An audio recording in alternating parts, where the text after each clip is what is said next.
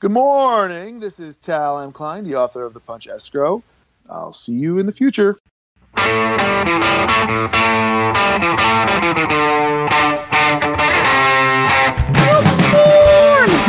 to Too Much Scrolling for September 7th, 2021. I'm Steve Fodor. I'm Chip Hassenfly. We're just a couple of guys sitting around talking about things that are important to us. Hopefully they're important to you. And if you need more information, there's so many great ways to find more information. Chip, it's really easy to just show up on my doorstep during the course of the week, isn't it? Well, Steve, as long as you have Oktoberfest beer, I think we all have a good time when we show up at your doorstep. That's what happened. I told you that I bought Oktoberfest a couple weeks ago, and I was ready for September, and you said, September's coming. I'm going to go knock on Steve's door now. Exactly. Well, yeah, that's going to be the only Oktoberfest really going on, Steve. Come and knock on my door.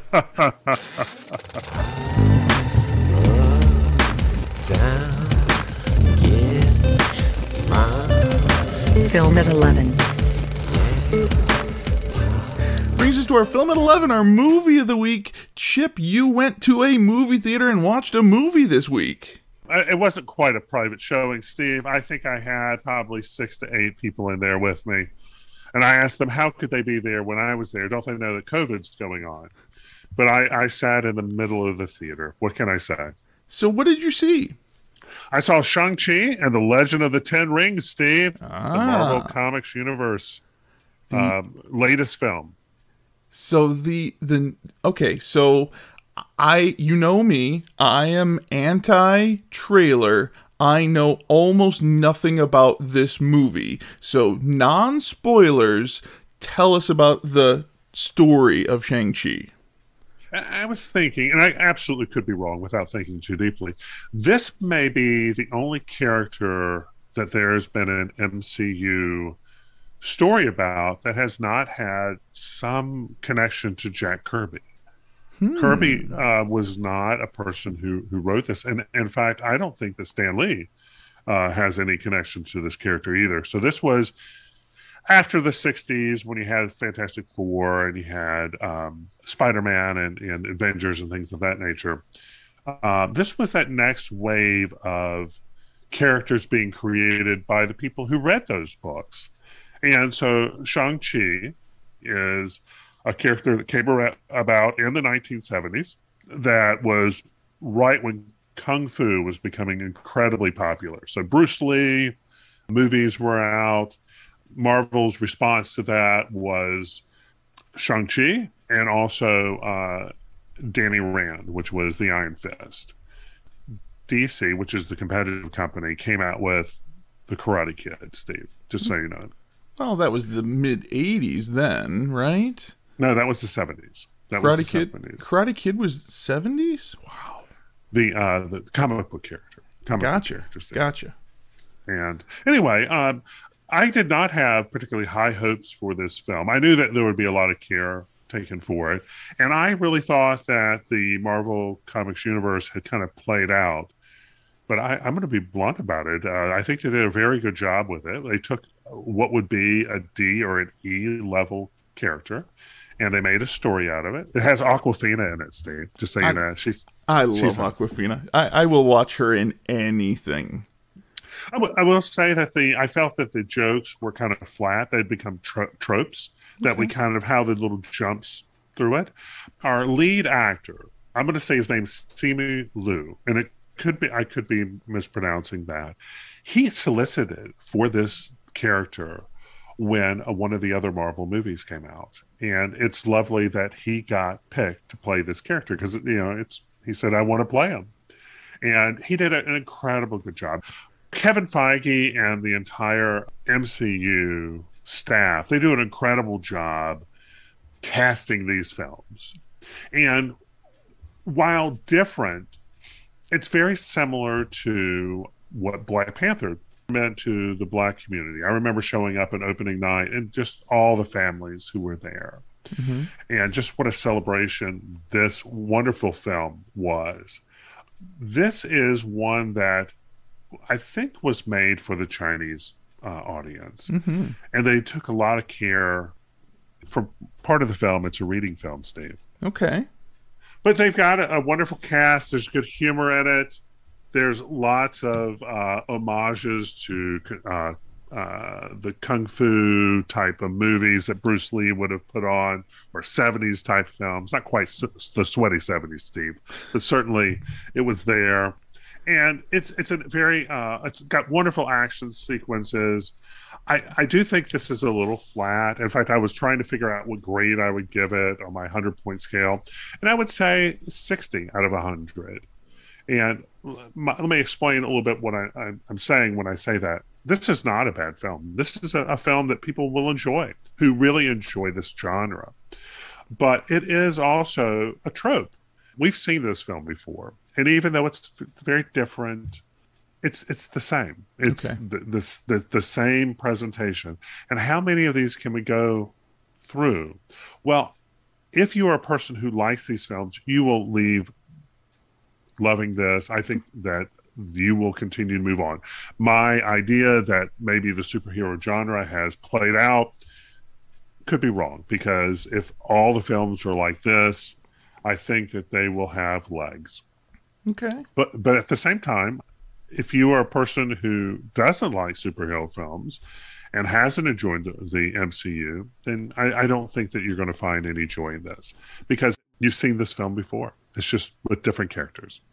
So it's more superhero than kung fu in your estimation? It is more Iron Man than Bruce Lee? Oh no, it's both. Okay. It's both. It's got elements of both. I mean, and in fact, that's the beautiful part about it. There are beautiful sequences of using martial arts. Okay. And you see the beauty of the movements. Mm-hmm. And you cannot help but just afterwards, just if you've ever seen a group of people performing some kind of martial arts together, there's just something joyous about it, and so controlled and stuff like that. And many people, and me included, were just fascinated by these old cultures where these traditions had somehow developed that are so different from the West. And it's just there's a lovely part of it. There's a lot of playfulness with Chinese mythology in it. I think they did an incredible job at doing it. There is a surprise guest appearance that I won't tell you about. Okay. That is so much fun that I don't think it was as shocking as I thought it would be. But let's just say that there's a lot of great humor about this. Okay. And so, is it a great film? No. Is it a serviceable film? Absolutely. Should people who enjoy this type of film enjoy it? Absolutely. They're going to make more of it. It totally set us up for, I think, the Eternals, or at least the Spider-Man movie. So the Eternals is being released in, I think, November, and then we have Spider-Man released in December. Yes, these should be fun films. So my question is this worth a trip to the theater? Because this is the movie that Disney and Marvel are releasing in the theater only. They are not releasing it in a home viewing manner for 45 days, unlike what they did with the Black Widow. So they released the Black Widow at $19.99, and I said, there's no way I'm paying $19.99 for a film through Disney Plus. But let's be blunt about it. I spent $25 going to the theater because I was there and I bought my $10 ticket and then bought popcorn and a drink. That was $15. Right. So would I have been better off with a Disney Plus type of release? Most likely. I would have spent about the same. Those were $29.99, not $19.99. It was were $30. They? Yeah, it just seems to be a little pricey. And I think that we're going to continue to have playfulness. The companies like Disney are going to play on how to release these things. I think that they are experimenting in all sorts of ways with how we are going to experience these movies. Steve Stearns, one of our happy listeners, was really debating with himself about how sure he was about going out to a theater. Is the risk of COVID worth the reward of having a night out and watching a movie? I did not go to the theater to see this movie. I have not seen this movie because I did not go out to see it. That's a struggle that companies are going to run into here. Well, I was in a virtually empty theater. Correct. But on that same note, 2 weeks from now is 2 weeks after Labor Day. What did we see last year after Labor Day? We saw a spike in COVID cases. What are we going to see this year? We're going to see a spike in COVID cases. And there's the real dilemma that we're going to continue to be run into this entire year, and potentially for the next year or so, is going to be these ebbs and flows of COVID cases. And listen, nobody's saying, hey, stop enjoying life. But is it worth it to go see the Chicago Bears at Soldier Field and sit with the 60,000 people? Or is it better to watch it at home where you can control your environment? Right. And I think that there's going to be the play. I don't know if I'm willing to go to the theater again. I say that knowing that we're going to be talking about a film coming out and I go, oh, I'm going to watch this. Do you wait 45 days and just let it stream? And Probably. just try to avoid the spoilers and all the fun of the film that you had in seeing it on opening day. Yeah. Shang-Chi, great cast, reasonable story. You've seen it before, but worthy of its place in the Marvel Cinematic Universe. It is one of the better ones. And that's setting a pretty high standard, though. But still, you've seen it before. Okay. This brings me to my film that I watched this week. It's called The Year Earth Changed. This is a 45-minute documentary about 2020. The amazing, stunning footage of empty streets around the world when everybody was in COVID lockdown. And the idea of this documentary is what the animal kingdom did while that was happening. And they make which explains the narrator, Steve. Right. It's narrated by David Attenborough, who is the voice of nature, right? That's the guy that you want if you're going to talk about nature in a documentary. They make a leap of logic that says that humans who are doing human things are impeding the natural things that animals would do without humans. And it's, I can see it. I can understand where their logic is there, but it's more to the point that maybe we're doing harm to not just the animal kingdom. Maybe there's more to it than that. It was a pretty simplistic view, but the footage was beautiful and the narration was wonderful. Well, if you think about Detroit and the changes that went from what was a major city, like one of the world big cities, to a city that they've had to bulldoze neighborhoods, and it's gone back to prairie. Yeah. I mean, it certainly shows that how dramatically things can change very quickly. Yeah. And you throw in COVID for this, as that's different. And you could see where, all of a sudden those coyotes have more places to roam. Roman coyotes. Yes. Now they can chase the Roadrunner more, Steve. He's never going to catch that Roadrunner. All these years he's been trying to catch that Roadrunner. It's never going to happen. It could be because he keeps ordering from Acme. There's got to be other companies that can help. Can other companies ship? I don't know. We'll find out. You showed up on my doorstep this week, and we decided to sit down and have some fun, and I was watching the movie Better Off Dead from 1985, one of my favorite movies, and I roped you into watching this movie with me, Chip. I watched a few minutes of it. It stars John Cusack, Steve. Yes, John Cusack. Chicago's own. Yes, a very young teenage John Cusack, and the old 1980s style of storytelling, and I just absolutely love it. That's from 1985, Steve. The year 1985 is the year that everything was wonderful, Chip. That's my nostalgia year. Okay. It was wonderful. Everything was going really well in Chicago in 1985. That's all I have to say. And what I found interesting is you're saying that this film cannot be streamed.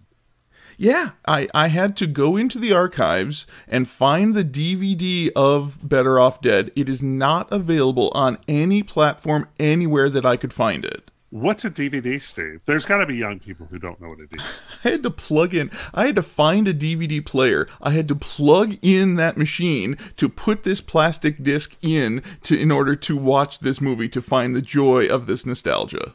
So why is this story important to you?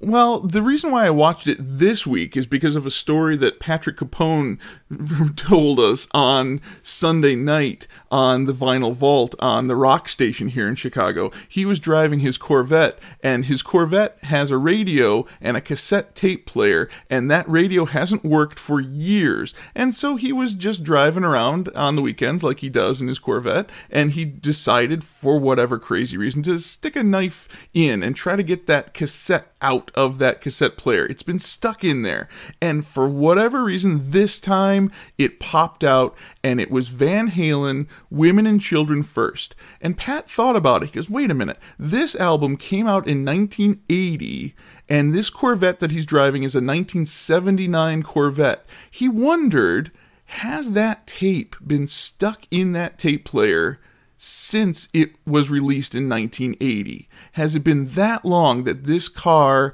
was not able to make music?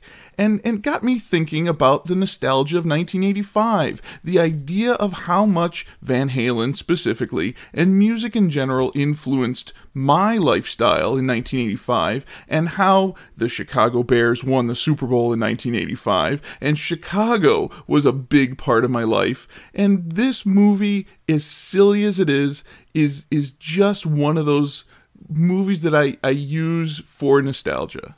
So David Lee Roth was offered the opening spot on Motley Crue's tour. Mm-hmm. And David Lee Roth responded, I don't open for bands I inspired.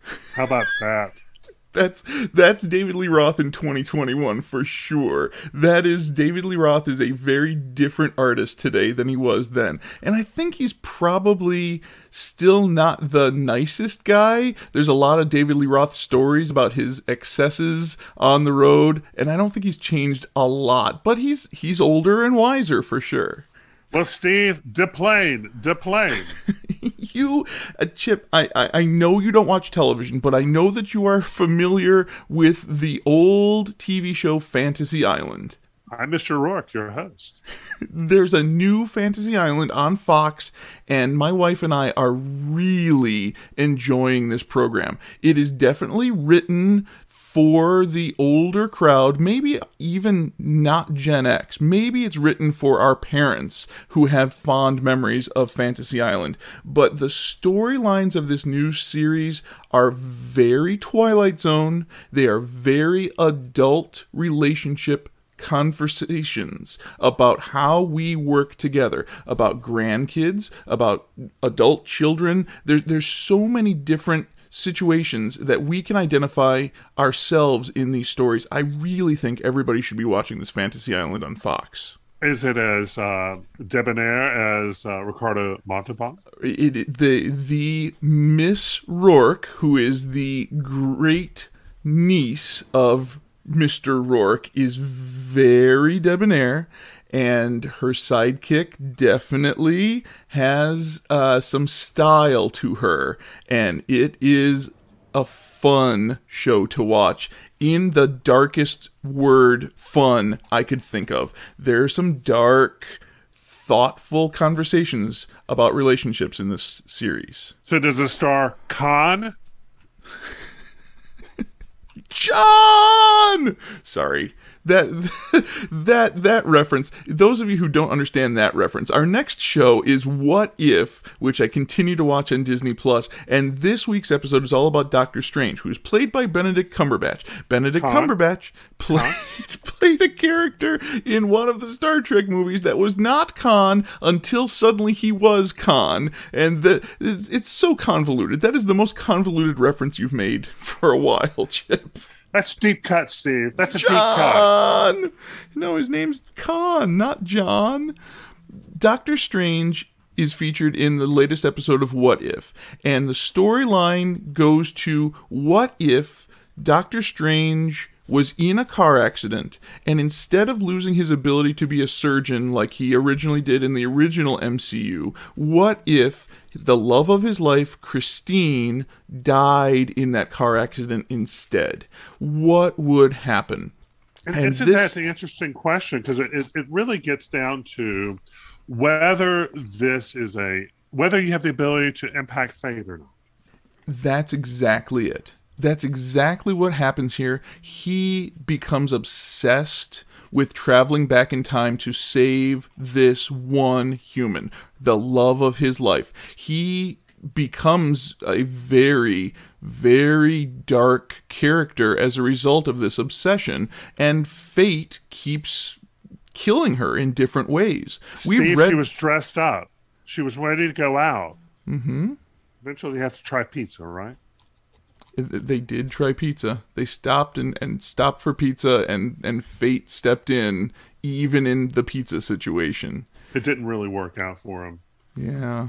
This becomes a very dark conversation about our own choices in life and fate, and how we go through and get past all of the disappointments in our lives. This, once again, features all of the original actors from the MCU: Benedict Cumberbatch, Rachel McAdams, Benedict Wong, and Tilda Swinton as the Ancient One, who shows up. Even though the Ancient One has passed away, she still shows up and gives some real advice to Doctor Strange. Well, everyone needs an Obi-Wan, Steve. And I just wanted to hear Benedict Cumberbatch say, "Yeah, no doy." There's a "yeah, no doy" line in this, Chip. Well, there you go. You don't get a lot of no doy anymore. One of the interesting conversations that's being had around this episode in the community is the idea of fridging, the comic book trope where a female character is killed and therefore leads to a male character having motivation to do something. This is a trope that we've seen over and over again in comics. So for any person who's not really understanding the reference of fridging, it comes from Gail Simone. She was a writer who basically had a website where she talked about women in refrigerators, and it was based on a Green Lantern story, and where the Green Lantern found his girlfriend in a refrigerator, and it led to some action. And what they did was they reviewed a lot of stories, and it seemed to be a trope. It seemed to be something that was showing up more often than it probably should. And she was saying that this is just not a correct way to find motivation to do something. It is and problematic for sure. There's gotta be a better way to write a story than making the female character into an object and objectifying this as, I can't go on without this person, or I am going to seek revenge or vengeance upon those who wrought this pain. It's so problematic.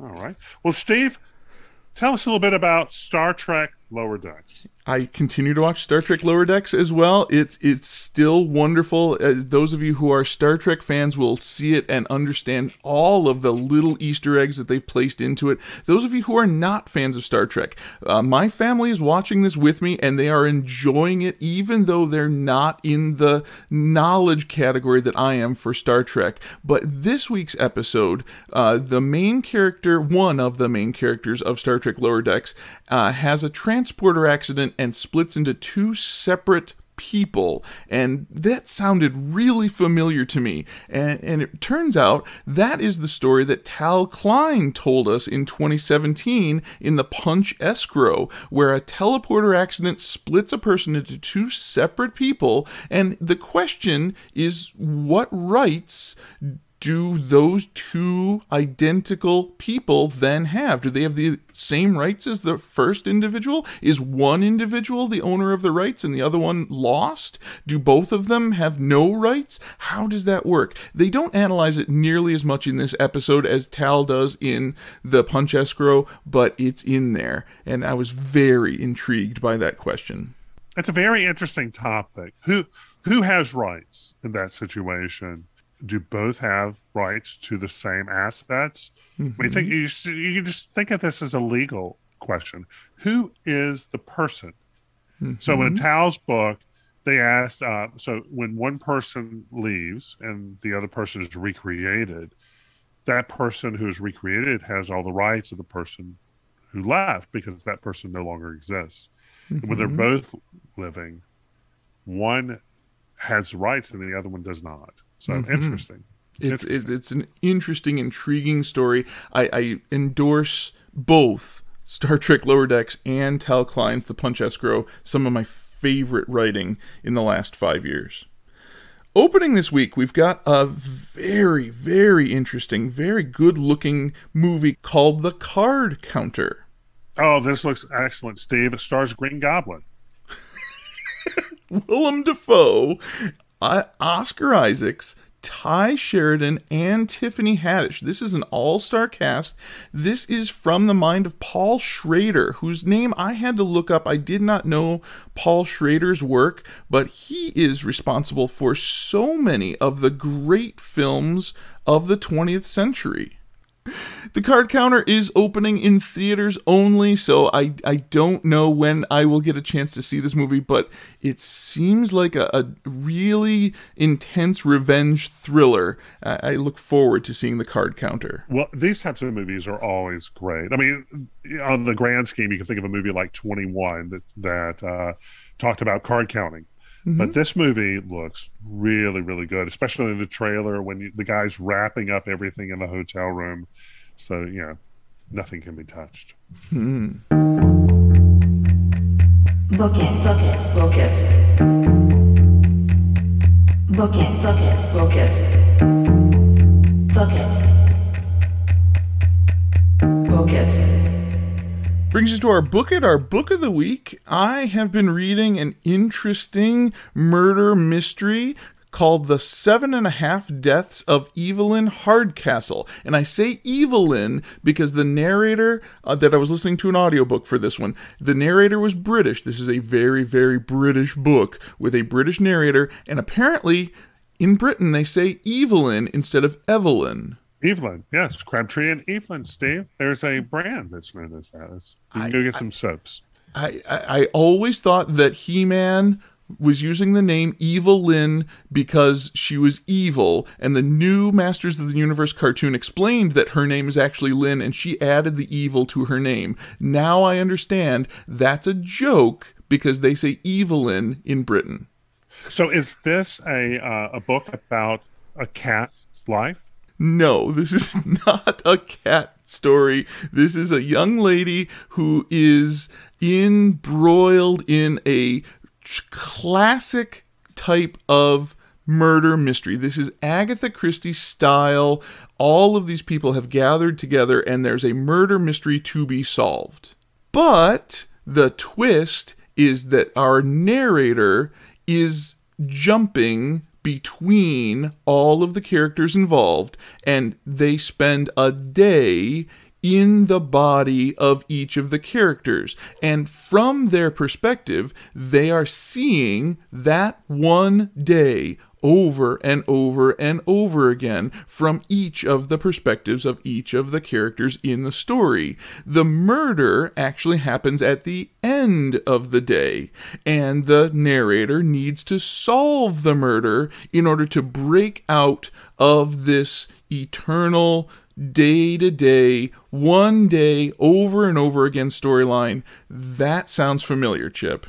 This is interesting, Steve. So if there was 5 characters who are part of this murder, or think of Clue, yes, then each you have a chapter with, or at least part of the book with inside each of the characters' heads. and seeing the same actions of this one day from a different perspective. This is Groundhog Day meets Agatha Christie in a really nice, well put together murder mystery. Again, very British, very much not the same comedy trope of the Groundhog Day experience. This is very much a dry murder mystery like Agatha Christie wrote. Well, so are you selling us? Did you like this book? I like the concept more than the execution. I like the idea more than what was actually written in this book. The author is British. The author is giving us these clues, and here's my frustration. Many times in murder mystery books, the murderer is revealed to be a character we've never met before. Okay. And that is very similar to what happens in this story. Its twist is... okay, I won't give away the twist. There is a twist on that trope, but it is still not as rewarding for me, the reader, as, for instance, the movie Clue. In the movie Clue, somebody in that room was absolutely the murderer, and we had to solve the murder along with the characters. This is that trope where there's information that the author is not giving us, or at least is giving us in such a Easter eggy way that we might miss the information. That's frustrating to me. Okay. But this is still a good story. This is well written, well executed, and again, the concept is wonderful. I love the idea of seeing things from different perspectives, seeing the same day over and over again with different viewpoints is well executed. Okay. That's The 7.5 Deaths of Evelyn Hardcastle by Stuart Turton. Scroll with it. Brings us to our scroll with it. There's plenty of news out there, Chip, and let's talk about some things. The first thing that we've been following very closely is what Apple is doing to try to protect children. So what's happening is Apple made an announcement that they were going to allow, I guess, a computer program to crawl inside your Apple devices and look for child pornography. So nobody thinks that child pornography is acceptable at any level. But what the challenge of this is that you have what's on your iPhone, what's on your tablet, what's on your computers should be encrypted. And if it's encrypted, how can anybody go and see what's going on in there? So either something is encrypted or it's not. Apple employees, or some Apple employees, have absolutely said, you're absolutely right. This is a violation of privacy. And like I said, no one is defending criminal activity, but we are defending is either something is encrypted or it's not. Mm-hmm. And so what Apple has at least announced is they're going to delay the implementation of this. And my hope is that they abandon this. In fact, the Electronic Frontier Foundation, which is a group that talks a little bit about privacy issues, basically says, delaying this is not good enough. Apple must just say, we're going to abandon this. And like I said, no one is defending criminal activity, but what we are defending is you've sold that privacy is important. Mm-hmm. Let's make sure that privacy remains the foundation of what differentiates Apple from companies like Microsoft or Google, who basically have no problem selling your information.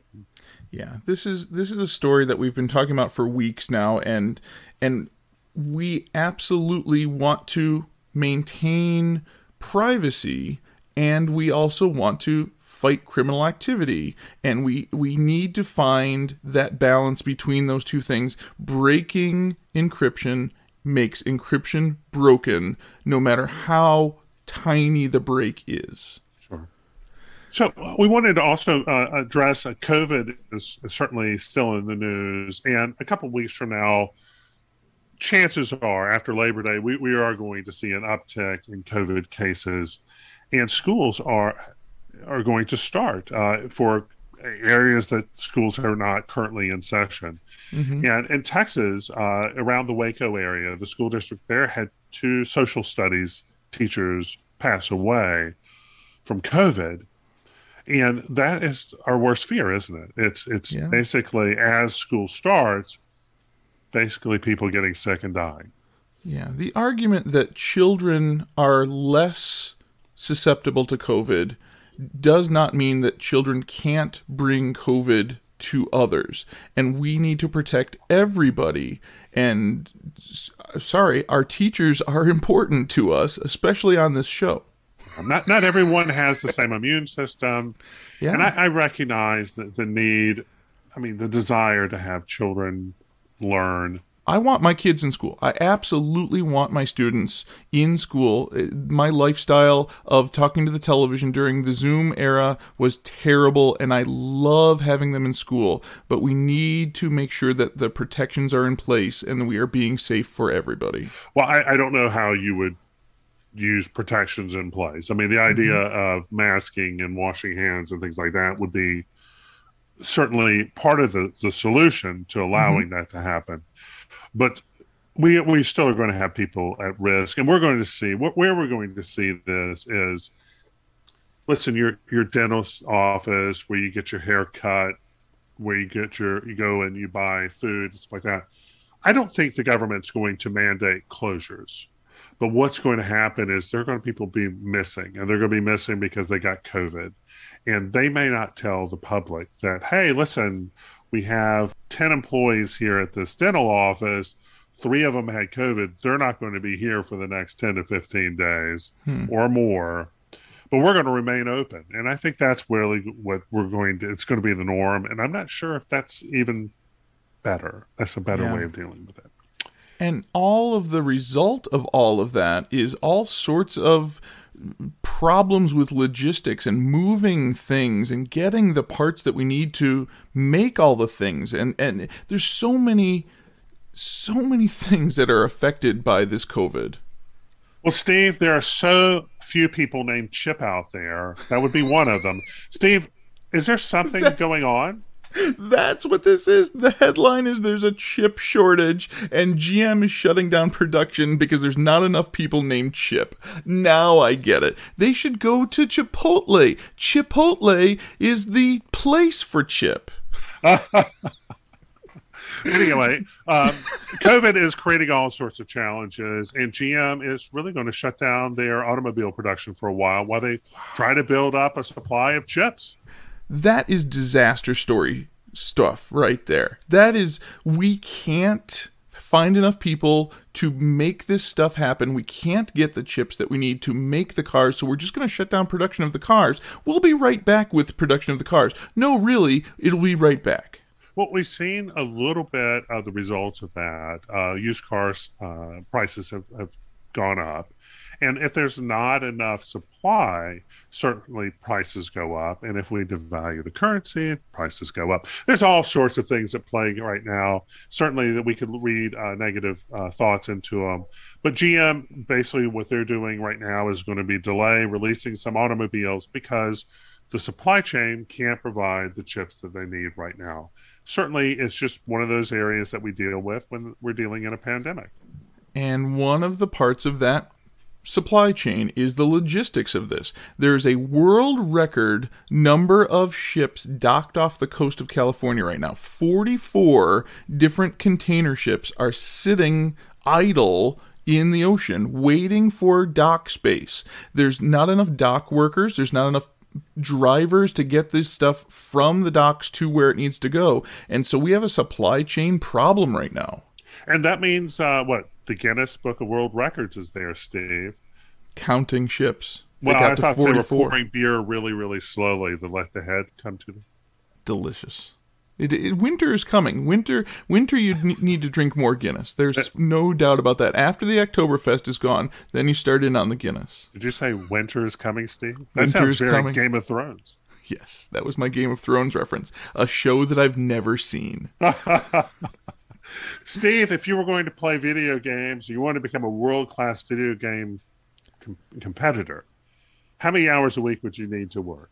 I don't know. That's a great question. I would suspect that would be a full-time job. Something like, 6 or 8 hours a day, 5 days a week, I would think. Well, not for the Chinese, Steve. They're more efficient.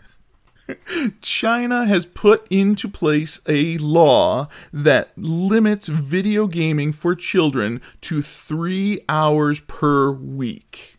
Well, I don't know how they become world-class competitors, Steve. The Olympics are ruined. When esports becomes a part of the Olympics, China is going to be behind on this, aren't they? Well, it looks like it. It looks like it. The idea is to limit these activities to try to mitigate addiction to these games. And boy, that sounds very un-American, doesn't it? Something tells me they'll be watching a lot of Twitch. Watching other people playing video games instead of playing them themselves. I still don't understand Twitch. I don't understand the kids these days, Chip. When I was their age, if I went over to my friend's house and my friend played video games and didn't let me play, that was the most boring time ever. I don't understand the joy that the kids get from watching other people play video games. Well, Steve, Pong certainly isn't the game it used to be. I love Pong and Breakout. I told my students about the story of Steve Jobs and Steve Wozniak creating Breakout and how much of a jerk Steve Jobs was in that story. Well, they were asking, who is Steve Jobs? Is that your Ayn Rand? Is that your Ayn Rand nod for the day? No, my feeling is you brought up a historical figure, Steve. You might as well have been talking about, I don't know, Albert Einstein, Napoleon, Cleopatra. He's just a guy from the past. Socrates. Piggy, all right. Piggy. All right, I think that's enough references to really old stuff that make no sense. A lot of deep cuts today, Steve. So tune in next week to listen to more Two Old Guys Remember Stuff, sort of. Bill and Ted's Excellent Adventure references, Steve. I'm sure all the kids will get it. Be excellent to each other. Party on, dudes. All right, Chip. I don't know. I think we have enough information to survive another week. What do you think? Only if we can come back next week, Steve. Wonderful.